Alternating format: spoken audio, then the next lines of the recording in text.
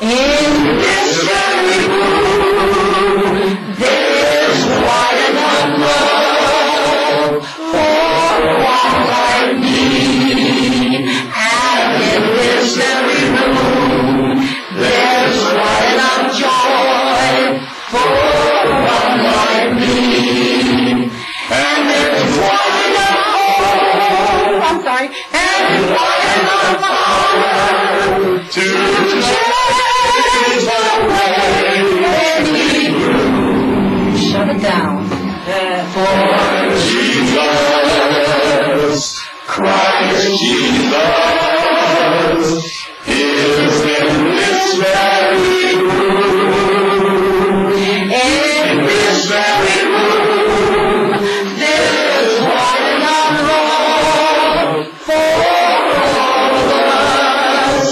And in this very room, there's wide enough joy for all of us.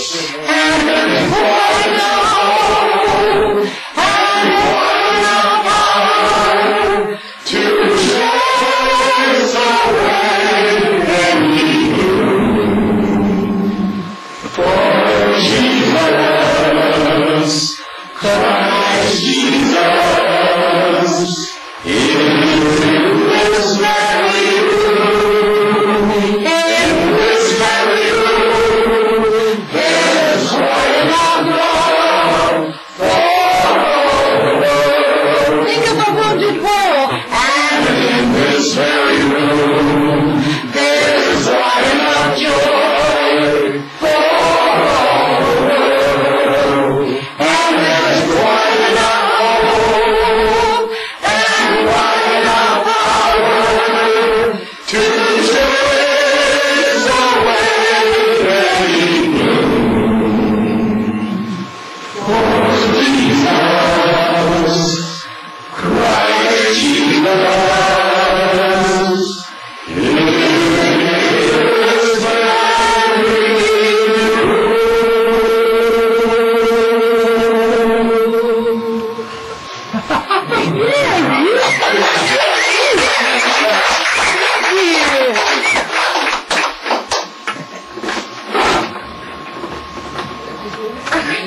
A Course in Miracles tells us that this is a required course, that nothing real can be threatened, that nothing unreal exists. It tells us that the dream that we live in is not real, but the dreamer is. And we're so privileged tonight to have David to come and share with us.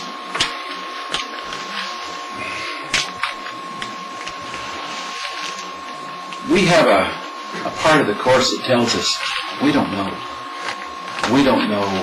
We don't even know what anything is for. We don't even know how to respond to anything. And when we do make that surrender, the Course tells us that's when God comes in and gives us an insight to see something that we're not depending upon our past experiences from. So I'm going to ask you to lay aside all your past tonight, and don't look for anything that David says that you agree with, or that you disagree with. Just listen with a completely open heart, open mind, and a willing soul. Welcome, David. Thank you, Jerry. And thank you, everyone here.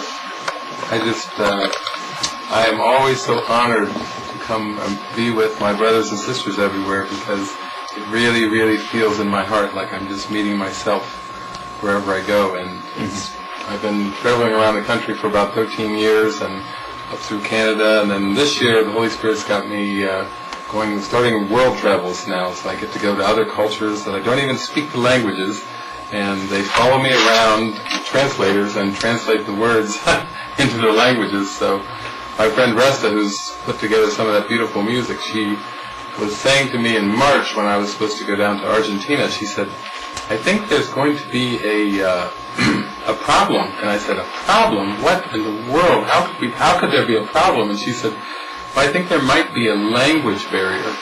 And I said, why would you think there'd be a language barrier? And she says, well, they speak Spanish, David, and you speak English. She said, I just don't know. And I said, oh, I don't think that's going to be a problem.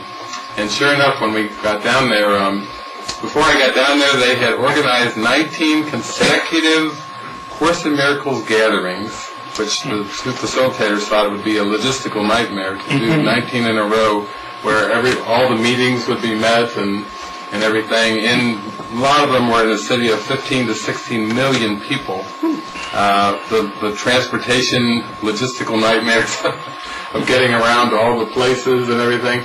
And it was just wonderful. I absolutely had a ball, and there was 2 translators following me around, and often 3 or 4 in the meetings. And when the translators would get stuck on words, people would call out the words from the audience. The Holy Spirit was there, just calling it out. And I was sharing with a couple groups I've done here in Los Angeles that one of the questions that was asked of me, because when I went down there, it was synchronized when the United States began dropping bombs on Baghdad.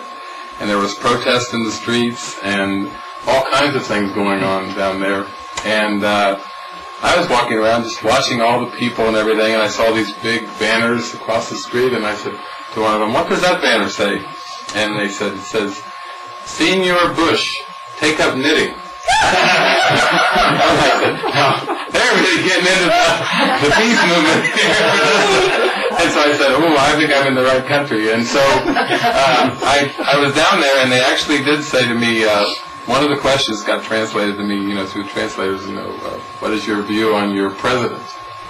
And I said, oh, I have no president. And the translator gave the answer, and it came back, don't you understand the question? And I said, oh, no, that's not understandable. That's not an understandable question. I said, we're all children of God, and we all have a loving spirit parent, and we're all the same. We can't be fooled by these things of nationalities and countries and politics. We've got too much love in our hearts. And started sharing this, and they translated the whole answer, and mostly about 97% women were there. We're all nodding, going, claro, claro, claro, meaning clear, very clear. And then one of them, the translator said, he's got it! And everyone was laughing and joyful, and off the gathering went. But it started off with a question, again, this is not awakening to a political stance or taking sides or, trying to make differences real, because the ego is the one that tried to invent these ideas of differences. So I broke into a chorus of John Lennon's song, Imagine, and they started singing with me in English, on key, and I had chills. As we all were there, I'm like, whoa, where am I here? Imagine there's no country, I wonder if you can, nothing to kill or die for, a brotherhood of man, we were all singing it together and harmonizing, and I just thought, this is really what the oneness is about, when we all can just sing and sing together like we were all singing tonight, harmonizing together, about the great glory of God, and really with gratitude to the Christ mind for saying, here it is, this is real and true, you're one, and nothing can ever change that oneness. So I have a ball. I'm going back to Argentina in March, and I'm open. We've had talk of Germany, and there's all kinds of beautiful things opening up, and I just feel honored to go around and just let the Holy Spirit speak through me, because it's not only speak through me, because people have said, it must be nice just going to course groups and course conferences and gatherings and spending your life hugging people and smiling and everything. And I said, I'd miss the whole journey if I thought of it that way. Most of the people I meet are in rest areas and grocery stores and laundromats and all the parks and places along the way. And when you really get into the joy of this, you're just beaming. You just have people coming up to you and smiling and laughing, and waitresses and waiters, it's just that you feel like you're just so in love with everyone, and to me, everyone's just a sweetie. And so I go around and I really think that, and that's how it turns out. Just everywhere. Everyone comes out of the woodwork, just so cute and adorable. Even when I went through this transformation, things like biological parents, they went from the old perception of them was when I thought they were parents, and I thought I was the son, and I had expectations of them, and they of me, and it was really all my mind. So when I let go of all that, then I said they turned into Cupid dolls. They were just so adorable. You know, can we make you some brownies before you go and make you some cookies? Woo! You know, it was just, you know, incredible. But it was actually incredible. It was believable because that was what forgiveness was about. You know, when you take all the projections and the concepts that you lay on everyone and you just let go of those, then everybody is really adorable. And so I have that experience now with groups, whether it doesn't really matter. I go to course groups, but it's not so much about A Course in Miracles per se. It's about our oneness. It's about enlightenment. So now I'm getting invitations to Conversations with God groups and Power of Now groups and you name it, Advaita Vedanta and on and on. And it's like, yeah. And if they, I was up in New England, they had, I forget what they were called, but there's all these groups that I've never even heard of. And they say, would you like to stop by? I say, that sounds wonderful. If they had like Atheists Unite, whatever. I mean, I was in Texas and I was at a Course in Miracles meeting and we went around the room and everyone was introducing themselves. And this one guy was like, he said, hello, my name is Arthur and I'm an atheist. And he said, and I think if there is a God, his name is Arthur. And I think that we're all connected and we're all part of one mind. And I said, hey, Arthur! And Arthur kept showing up, you know, at all the gatherings, and it's like, who cares? Who made these crazy distinctions? Believers and non-believers. What's the difference? Who's a believer and a non-believer? And even Jesus, you know, in the psychotherapy pamphlet, he says, belief in God is unnecessary, for God can be but known. He's wiping out this whole believer-non-believer stuff, you know. And the same thing goes with agnosticism and all the, any kind of different path. That in the end, what you realize is it's all your mind. And since you love yourself and you love your Creator, then everyone is included in that love. And you're not going to try to judge against or reject anyone. So to me, I think my path has been one of, you have to have a trust level. You have to trust in a power beyond this world, you know, to open up to this. You're not just going to let go of fear and guilt without something to put your faith and trust in. And 12 steps, you know, higher power or God as we know Him, whether it's Jehovah or whatever. Anybody wants to call it, whatever name, it doesn't really matter. It's just this beautiful Creator that is just loves us so dearly and blesses us beyond anything we can even fathom in this world. But it's nice to receive all those miracles and have them just showering down upon you. So I often share that I really don't do sermons, and I just come and I talk, but generally it's like when we come together, we have the Spirit, we all have the Spirit within us, and so the questions come and the answers come, and we all feel like we're just being showered and blessed in God's love, because there's not even any hierarchies. There's no beginner and intermediate and advanced. In oneness, but a God of oneness doesn't see gradations of beginner, intermediate, advanced. And so what I share is that from the state of salvation or enlightenment, you feel in your heart and you see everyone as enlightened with you. It's not this old kind of guru trip of I've got it and you don't. It's just joy of we're all in this, and that's where the joy is, because you can feel it. You can feel it in your heart, the connection. And then when the questions come, all it really is an opportunity for clarity, for getting into some of the subtleties. Because the ego can sometimes seem kind of sneaky, and sometimes kind of subtle. But when we join together, there is no way that the ego can hide. It's nothingness. We can really see it for what it is. And that's why we laugh. And we laugh a lot. And that's why we don't take anything seriously. We don't, whatever seems to arise, you know, it's like we don't buy into it. And in that joy and in that laughter and peace, you know, it's pretty obvious that, as we were just saying, in this very room, that God is here with us.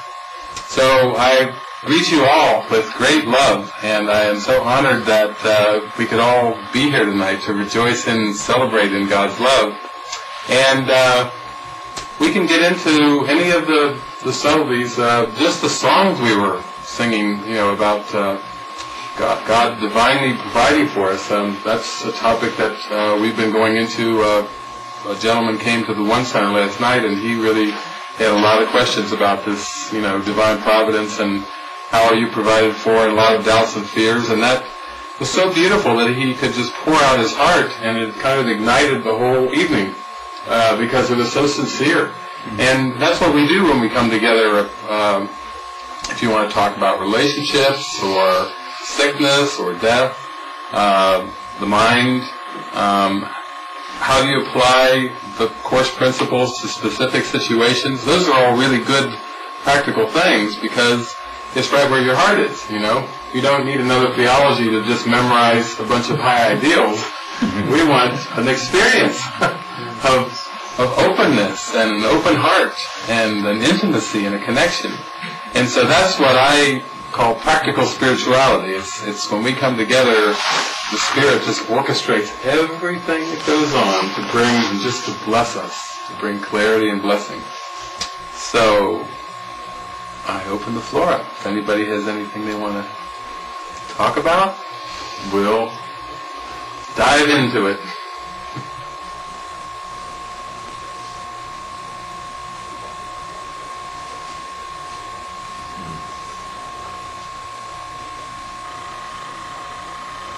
What about sickness, David? Sickness. Well, the ego and sickness are synonymous. And you might say that what Jesus teaches us is that all illness is mental illness. So right away you can see where it's starting to go. Because in this world, the ego has tried to convince us that there's all kinds of many different sicknesses and many different illnesses, and that there are many different forms of it. And you start studying the Course and you get to lessons like 79 and 80, let me recognize the problem. Let me recognize the problem so it can be solved, and then let me recognize my problems have been solved in 80. So basically what we're looking at is that this is what the mind training is about, is beginning to open your mind to this statement that all illness is mental illness.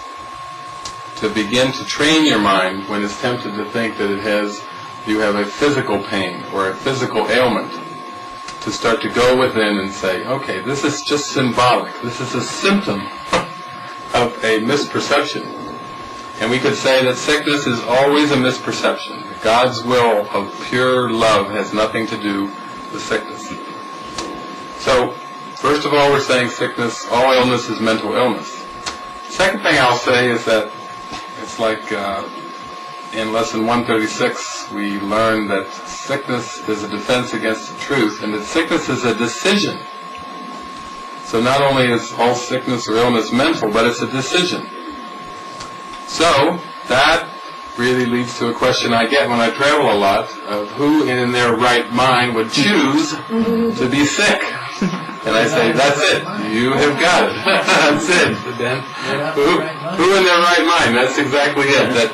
And that is a very helpful thing to look at too, because then you start to say, then this right mind, wrong mind stuff is pretty important that Jesus is talking about in this Course. That most of the whole book is coming actually to a discernment, letting the Holy Spirit show you and discern between the right mind and the wrong mind. And if sickness is a wrong-minded decision, it must have some kind of sick, insane attraction, because if you weren't attracted to it, why would you even choose it in the first place? So it's like they talk about sometimes in 12-step groups about the stinking thinking, or the attraction to misery. In the Course, he's got some subsections that he has for his chapters: the attraction to guilt, the attraction to pain, the attraction to death. When you first read those titles, it's like, man, is that sick or what? What's he talking about in here? But he actually goes in very deeply to saying that in this world you are actually attracted to these things.